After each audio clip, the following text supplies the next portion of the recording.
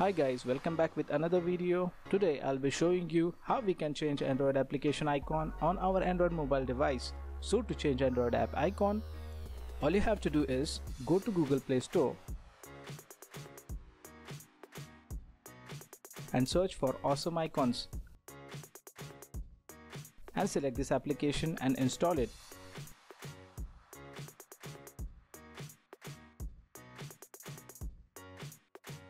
Then open this application.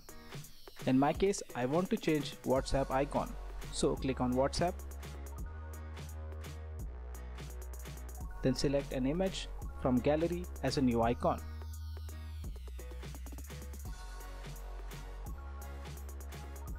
And crop it by stretching its corner.